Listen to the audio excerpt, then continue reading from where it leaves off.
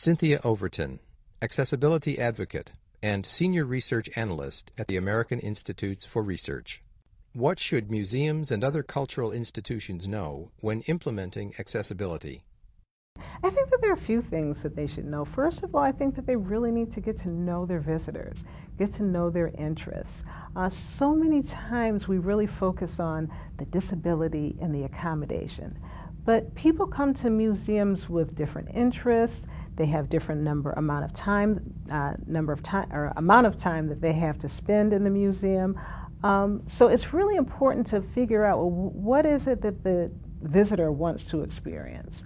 If the visitor doesn't know, maybe they're just not certain what the organization has to offer, then the museum representative can, provide an overview, provide suggestions. But it's really important to get the perspective and the interests of the museum visitors. I also think that it's really important to think about, and we talked about this a little bit earlier, technology. How can technology help to enhance the experience? It's interesting because I was at a museum a few weeks ago, and I got too close to an exhibit. They had technology to tell me to step back. So I really think that there's a lot of opportunity to have implemented technology to enhance the museum experience for people with disabilities, because it already exists. It's just, how do we use it?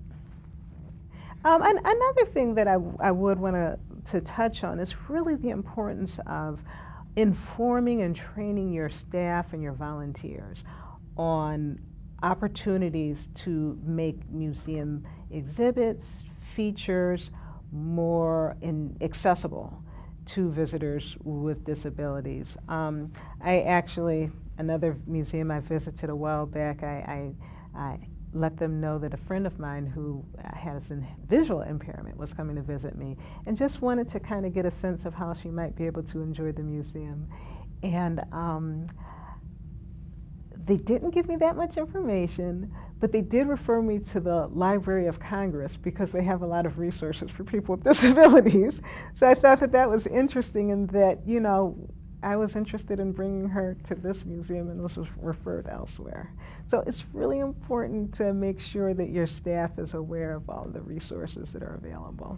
But I also think, though, it's very important to, as you're acquiring technology, and I'm really thinking about apps at this point, because apps, are hot. Museums are developing apps to enhance the museum experience for all of their visitors.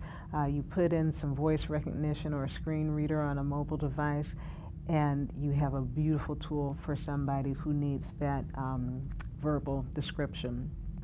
But it's really critical that you work with an app developer who is able to create accessible apps. It's something that you need to have a conversation with, and like my grandmother said, until he says, I do, you don't. So until the app developer can say, hey, I can create an accessible app for you, it can work on this platform or another platform, don't even think about going there. People want to include everyone when it comes to cultural institutions and when it comes to access. It's just a matter of figuring out, how do we do this? Copyright Art Beyond Sight, 2014.